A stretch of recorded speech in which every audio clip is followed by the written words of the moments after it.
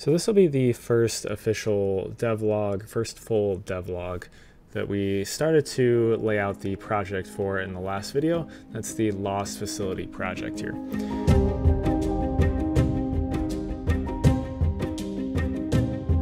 So let's go ahead and take a look at what we've been working on across the last week, or what I've been working across the last week. And the first thing that we needed to do was kind of block out the scene and just kind of figure out what we want to do with kind of the shot. And everything that you see in this video is going to be available on Patreon. Like I said, this is going to be kind of a running project file. I'm going to continue to update it and continue to provide my updates every week, as well as the assets that we generate along the way. So there'll be some assets in there as well, especially in this project file as well. So there'll be some terrains that you can have access to. But just what I've been doing here is just the block out of the initial scene. And at this point in time, I'm still not sure whether I want this to be like a full like short type thing, or just an animation or a couple of shots. I'm not really sure. So I'm gonna build out kind of more of the scene than I probably need to, but we'll kind of figure that out as we go here.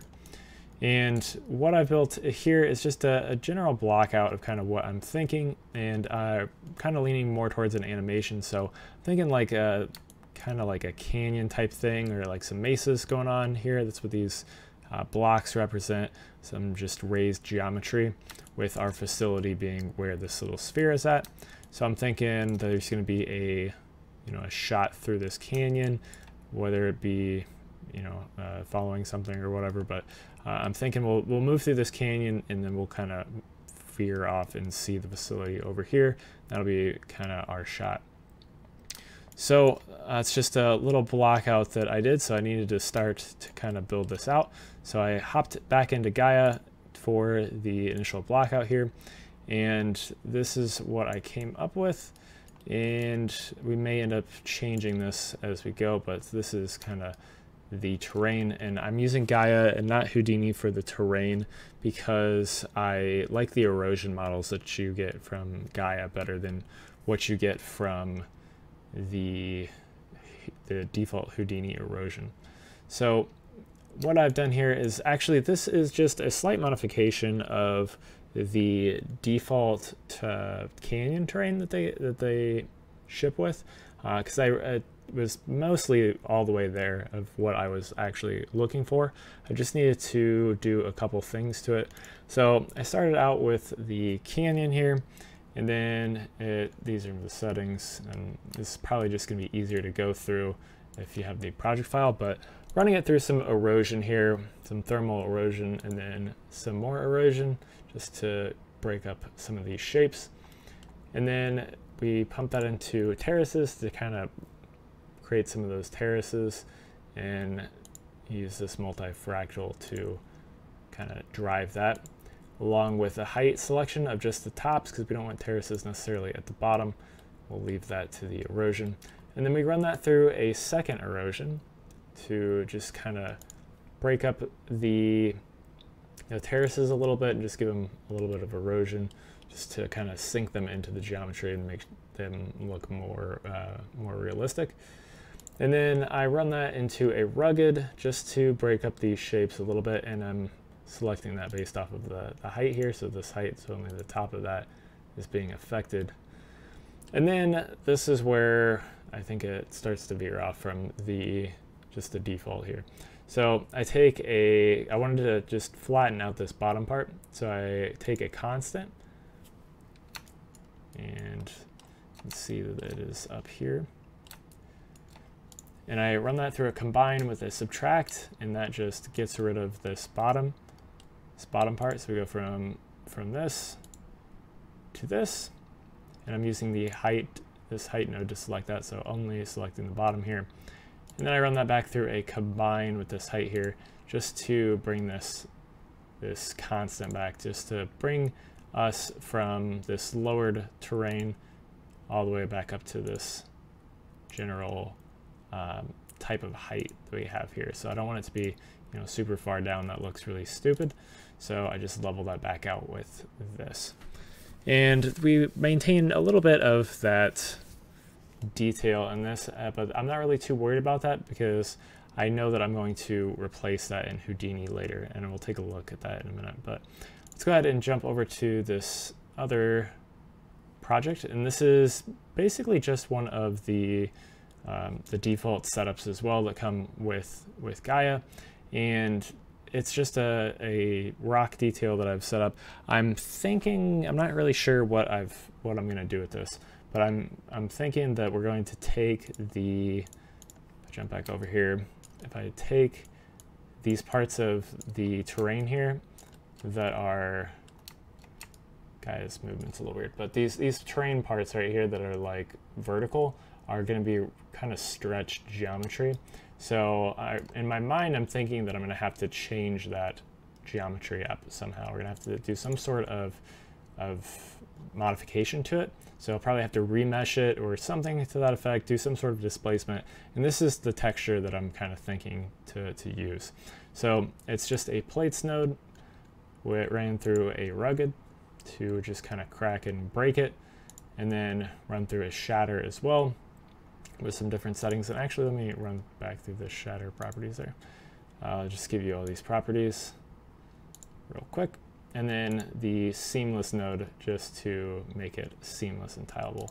And yeah, okay, I did give you the properties for these. So this is the final texture that I'm thinking. And like I said, I'll provide the terrain and the little rock detail texture here in the description or in the Patreon. So I've just exported these. I haven't added any color to them yet because I'm still deciding on what I'm gonna need for masks and stuff. We'll see that kind of later in the texturing process. But let's jump into Houdini here, and we'll jump over to where I've actually set this up. And I've not really decided fully what I need to do with this setup yet. I'm not sure whether or not I'm going to keep the bottom of the canyon that we created in the last video as a separate mesh, or if we're going to use it all as one. So I've just separated out the bottom in this stop create. So I brought in our height field here with a mask by feature, just masking out the bottom here, and then a mask or a height field visualize with this kind of setup. So layer 1 mask with these colors all set up. And the reason we're doing that is because we can, in this convert height field node, we can check this bake point colors, and that will allow us to bake out that mask to a point color that I can then just pump into a blast node. So that's just creating a color channel. So CD is greater than 8 or 0.8, and that's going to just delete out that bottom part. And then we run that through delete small parts just to get rid of any tiny pieces. And I have the threshold set up pretty high because these large pieces are all I want to keep, and they are way bigger than that area of 100. And then I just get rid of the color. And then I use some connectivity nodes to blast away the different parts and separate them a little bit. So I'm not sure whether I wanted to break up this canyon, push them a little bit farther apart. Not sure yet if I'm going to need that or not. And then I just brought over our canyon floor here. All I did was a height field with a convert height field. And then I merged those together. So this is option number 1, but as you can see here, you can see that there is this break in between the terrains. So I'm not sure how that's going to work at render time. So I'm thinking I'm going to end up not using this method, and I've maybe got these canyons pushed a little bit far apart. So instead, I set up a second SOP create that gives us a little bit different geometry. So we still have that canyon floor texture here, but they're a little bit better blended together, and we also have our canyon. So what I did with this is brought in our canyon height field as well as the floor there. I did a mask by feature just to select that bottom part, and then I'm just doing a blur on that to make it a little bit smoother. And then I'm using a height field layer node to pump in the bottom of our height field, or our canyon kind of texture. It's not really a canyon texture, but more of a desert terrain texture. or landscape, I guess. And let me just show the mask clear because it's a little bit easier to see what's going on. So in the height field layer, I've just offset that with a value of 51.1 because you can see that this is really low compared to this height field. The reason for that is because I have the scale set differently, or that's part of the reason at least. The height field scale on this one, I didn't need it to be pushed up so far, so I just used a scale of 300 instead of 500 that I used for the canyon. And I'm using our mask to define where that's at. So it's just bringing it in at the bottom of our canyon here, and that allows us to get this nice shape that we have here. And you can turn off this UV texture and get this. So we still have that nice detail that we created in both terrains, both the bottom and the actual canyon terrain. In this one, we also get that same sort of a setup here, just a little bit different. And I may end up separating these out a little bit further, the sides of the canyon. I may push them out a little bit, but I haven't decided. We'll probably come back to that at a later date, just because we'll need to see kind of how things line up in the framing of the actual shot. So in the next week, I'm hoping to kind of start to lay out some of the rest of the terrain. So if we take a look back at our block out here, so kind of blend the shapes here, so the edges, kind of break them down so they're not these, you know, obviously these harsh edges, have them kind of merge slowly into the ground. And then kind of create the back faces of these, probably be some more canyon work in Gaia, and then also I may look to start on the actual modeling of our facility here, but we'll see how much time I have, and we'll see what we can get accomplished. I also started to mess around with render settings, but I was testing out displacement and stuff. I may switch out of Solaris here. I'm not sure. Probably stick with it though, but I was having some issues, and I don't know if I want to spend a bunch of the time for what I spend on working on trying to figure out some things in Solaris that I haven't figured out yet. But we'll see.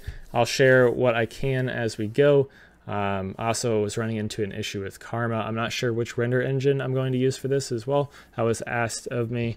I have an option of 3 different ones that I have licenses for. Obviously, I have a license for Karma.